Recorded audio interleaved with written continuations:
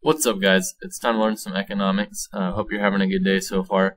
So in this lecture, we are going to look at the relationship between the demand for money and the interest rate in a graph. All right. That graph is going to be called the liquidity preference model or the money market graph. I'm going to call it the money market graph because it's a lot easier to say than liquidity preference model. All right.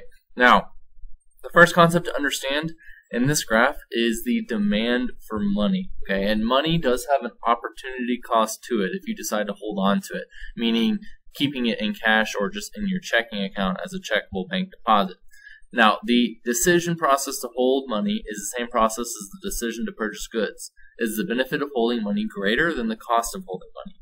All right, now, interest rates, meaning what people earn on their money in this case, impact the opportunity cost of holding on to money. So there's two types of interest rates that you need to learn and understand what they are. Short-term interest rates are interest rates on financial assets that mature within 6 months or less. So that's going to be like your savings account, the short-term CD, maybe a money market, right? Things that are, don't take very long to mature. A long-term interest rate are interest rates on financial assets that mature a number of years into the future. So these are going to be your long-term bonds, and things like that, like a 10-year United States Treasury note, meaning that bond matures in 10 years, is a long-term interest rate. All right. Now, we've talked about how lower interest rates boost the economy in terms of monetary policy. This graph here is going to graph that for us, that change in interest rates. All right. So in June 2007, interest rates on a 1-month CD were at 5.3%. And interest-bearing savings accounts were at 2.3%. Now, if you've looked at your savings account interest rate, you might now be at a 0.2%. So this was before the recession, all right? And so it's much, much lower than it was. Now, it will eventually get back up to there, but the Federal Reserve has kept interest rates low in hopes to boost the economy, all right? And you can see how between June 2007 and June 2008, how much interest rates had changed because they were trying to prevent a recession. And interest rates have gone down even further than that. All right. Long-term interest rates don't necessarily move with short-term interest rates.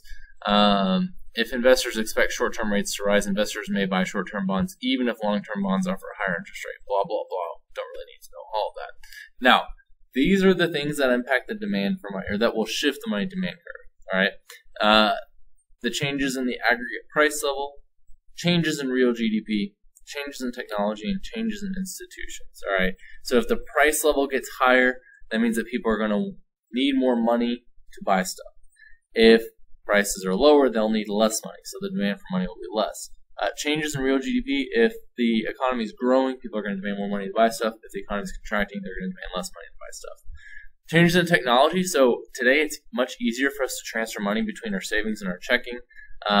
If you've ever been in line at the grocery store and moved money over because you realized you were going to be short on what you needed to buy, that's an example of technology helping you not have to have as much cash on hand.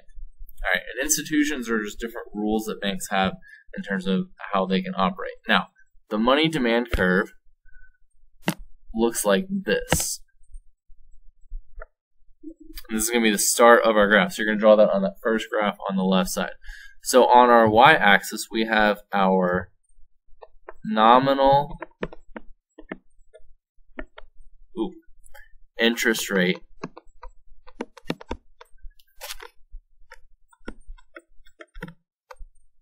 All right, and from this point forward, I'm just going to write NIR. Okay. On the x-axis, you're going to have your quantity of money. Now, this should look like a supply and demand curve to a certain extent. All right. Our demand for money, which we're going to label as MD, all right, is going to be downward sloping just like a demand curve in a supply and demand graph. All right.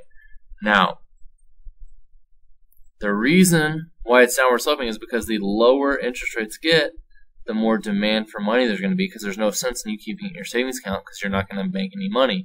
If interest rates are higher, you're going to put more of your money in your savings account, so there's going to be less money available. All right.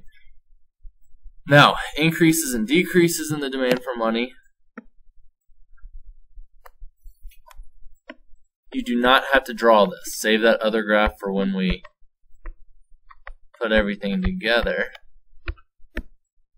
Alright, so we've got our money demand here. Just like in our supply and demand graph, if the demand for money increases, that'll be a shift to the left. Or a shift to the right, I'm sorry.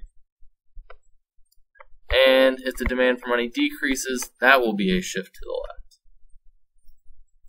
Alright.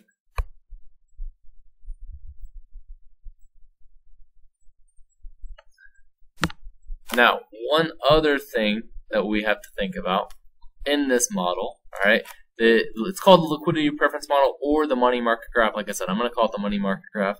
The interest rate is determined by the supply and the demand for money. Alright, the money supply curve shows how the nominal quantity of money supplied varies with the interest rate. Alright, so this is what you're going to draw on the second graph that you have right there. Alright, we're going to start off the same way. We've got our nominal interest rate there, we've got our quantity of money there, and we've got our money demand curve. Alright, now I want you to think to yourself, who sets the money supply? Who controls it? I'll give you 2 seconds to think about it. If you thought the Federal Reserve, you were correct. If not, maybe go back and review some stuff. Alright, but the supply of money is a fixed amount. So before, our supply curve was upward sloping. However, in the money market graph, our supply curve is just going to be vertical. Alright, because it's a fixed quantity right there. It will not change unless the Federal Reserve does monetary policy to change the money supply. Alright, now,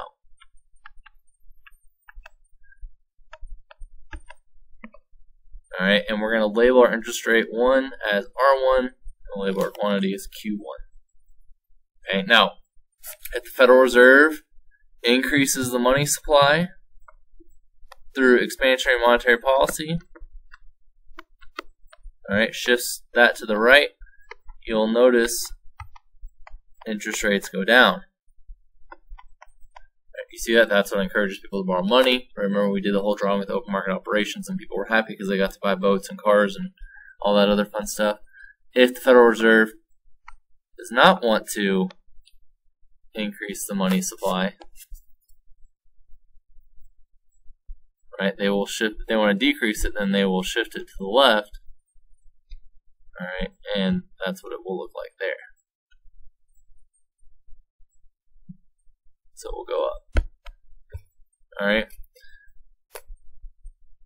So next module, we're going to look at the market for loanable funds, which is slightly different, but that's kind of the gist of what you need to know here. That's 3 for this graph. Alright, if you have any questions, write them down, and we'll answer them when you get back.